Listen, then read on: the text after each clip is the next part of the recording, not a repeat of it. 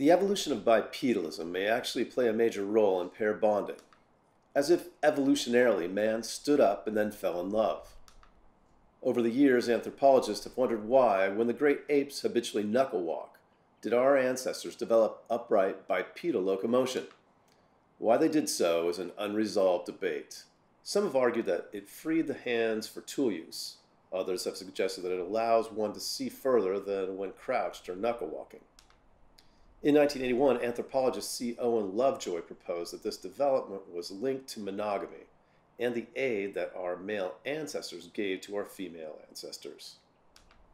In what became known as the provisioning hypothesis, Lovejoy proposed that hominins formed pair bonds to increase the food supply to infants, which, compared to other primates, were born relatively immature and dependent on parental aid. In order to bring provisions back to the female and their offspring, males went off to find food, such as small reptiles, amphibians, nuts, fruit, and eggs, and this necessitated freeing up the hands. Hence, selection processes allowed us to develop full bipedalism, which the great apes can achieve for only very brief periods. Lovejoy suggests that since Australopithecus afarensis was known to walk upright, bipedalism, pair bonding, and provisioning are all inextricably linked in our early evolutionary history. While this model helps to explain a number of human features, it has been criticized on the grounds that fossil evidence suggests Australopithecus afarensis demonstrated a high degree of sexual dimorphism. Some authorities consider males to have been approximately twice the size of females. This level of sexual dimorphism is normally associated with polygynous mating systems in other primates, not species with a high degree of monogamous pair bonding. Monogamous pair bonded species tend to have little or no sexual dimorphism, meaning few major physiological differences between the males and females. Since the male individuals of monogamous species have no need to compete for harems, the way gorillas or savanna baboons do, there is little reason for them to grow much larger than the females. Lovejoy subsequently reanalyzed such fossils, finding that levels of sexual dimorphism in the A. afarensis were actually quite similar to modern-day humans, supporting the notion of monogamy. This evolutionary drive to both seek and stay with a partner is rare in the animal kingdom. Only 3% of mammals do it. Why do we form pair bonds? Around the world, men and women pair up to rear their young. And in fact, this is extremely uncommon among our mammalian relatives. Fisher believes that the roots of love may be linked to the one thing that separates us from our primate cousins: standing on 2 feet. With the beginning of walking, women began to have to carry their babies in their arms instead of on their backs. And I don't see how a woman could have carried the equivalent of a 20-pound bowling ball in one arm and sticks and stones in the other arm and protected herself. So she began to need a mate to help her rear her young. Pair bonding became essential to females and suitable to males, and we evolved this brain system for attachment, that brain system associated with human love. The provisioning hypothesis was further developed to integrate two previous ideas involving food supply and explanations of why humans diverge from other anthropoid apes: the man the hunter and the woman the gatherer hypotheses. The hunting hypotheses proposed that ecological pressures presented by hunting led men to develop complex tools, weapons, and communication in addition to bipedalism. In contrast, the gathering hypothesis suggests that the evolutionary pressures that led to these human developments came from the problems presented to women, who went out to gather food and who benefited from the mutual exchange of vegetable items, and being bipedal also allowed them to carry infants and babies. Of course, such hypotheses are not mutually exclusive, and there might be some truth in both. It is certainly the case that in today's foraging societies, hunting is largely a male preserve, and the gathering of plant foods is largely a female concern. But whether or not this is directly related to bipedalism remains an area of debate. Sexual selection may have acted to improve hunting prowess in men, perhaps by increasing upper body strength. It may also have improved the manufacture and use of weapons and tools in males, and might even have favored the formation of male coalitions in order to exploit large prey through cooperative hunting. If meat had become an important part of the human diet, however, might we not also expect women to have become good hunters? Up to a point, women may actually have been hunters. Women also have large brains, hands that can grip with precision, and good stereoscopic vision. It is not unheard of for women in modern forager societies to engage in hunting occasionally. Also, as we have seen, female bonobos are known to engage in hunting on occasions, so this is by no means male exclusive behavior for primates. But the problem for women as hunters is that control over the reproductive cycle is a recent human invention. For our female ancestors, certainly as judged by their role in the majority of present-day forager societies, hunting was a less likely option since for most of their typically short adult lives they would either be lactating or pregnant. Of course, being pregnant or nursing a baby would not be a great encumbrance when gathering plant food. For this reason, it has been argued that this hunting-gathering sexual division of labor is likely to be ancient.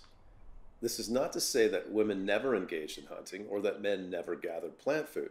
The argument is about how each sex is likely to have foraged habitually. As we've seen along with primates in general, chimpanzee and baboon males are particularly attentive to females who show an estrous swelling on the rump, a feature that is lacking in human females.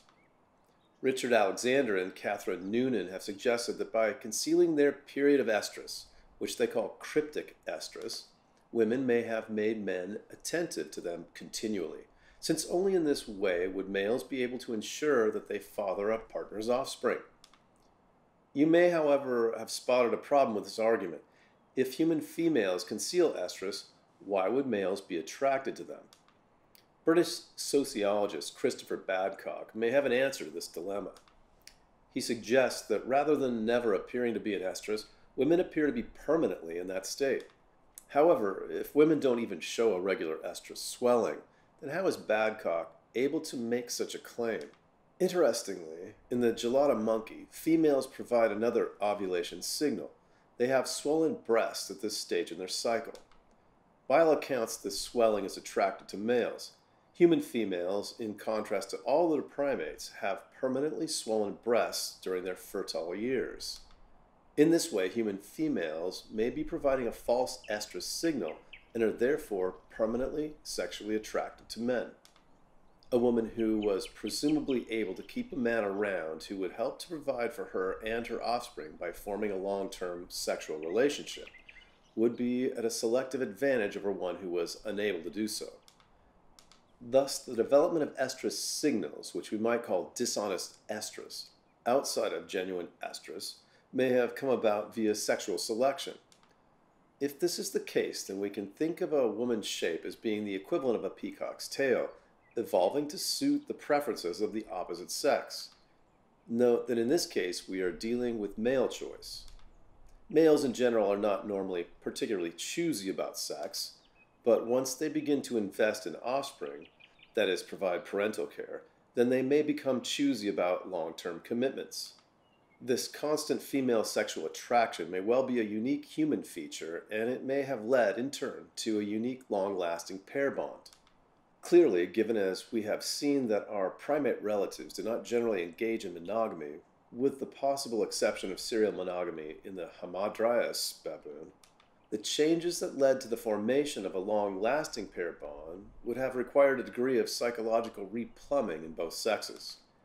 Like a chick that becomes imprinted on its hen, it would be necessary that these partnerships involved a desire for the couple to spend much of their time together. This pair bond that evolved might therefore be called sexual imprinting, or love. In addition to explaining the sexual division of labor, greater upper body strength in men, and dishonest estrus in women, the provisioning hypothesis may even explain the reason we fall in love. Arguments concerning pair bond formation in humans raise a question. If female apes can rear offspring without help, why should female hominids rely on male aid in rearing their children? Why do human males bother to help out when their primate relatives generally get away with doing little or nothing? One idea, which was originally proposed by Stephen Jay Gould, is also based around the evolution of bipedalism. Gould has suggested that this change to habitual bipedalism led to a narrowing of the pelvic girdle, and that this in turn meant that a large-brained baby could only be passed through the pelvis at a highly immature stage. Given our lifespan, human babies should be born at 21 months rather than at 9. So, human infants are delivered in a relatively immature and helpless state. This means that they require almost constant attention for a considerable period compared with any other animal. Females dealt with this problem, so the argument goes, by forming long-lasting pair bonds with male partners who were prepared to help provide for the offspring. Technically, this is called high male parental investment, or MPI.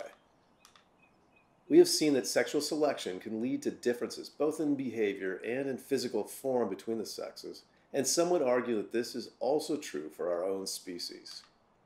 We've also seen how diet may have an impact on sex differences. Frequently, this means that males of a species are bigger than females. Clearly, the difference in size between males and females is not an all-or-nothing phenomenon. Human males are about 20% bigger than their female counterparts. In gorillas, males are almost twice the size of females, but in gibbons, the sexes are virtually the same size. Current theory suggests that the greater the increase in male size relative to females, the greater the competition between males for access to groups of females. Species in which the largest and strongest males monopolize groups of females are said to be polygynous. Hence, polygyny is a form of polygamy where one male has access to a number of females, but each female is normally limited to one male. The reverse situation, where one female monopolizes a number of males, is called polyandry, and it is very rare.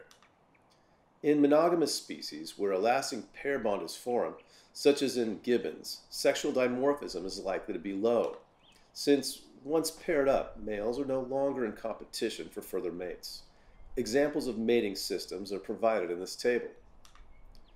Mating systems vary greatly between human cultures, and you may notice that humans are represented in all of the categories in the table. Humans vary so much between cultures and their mating strategies that some social scientists have claimed that our reproductive behavior is culturally determined and hence unrelated to our evolutionary past.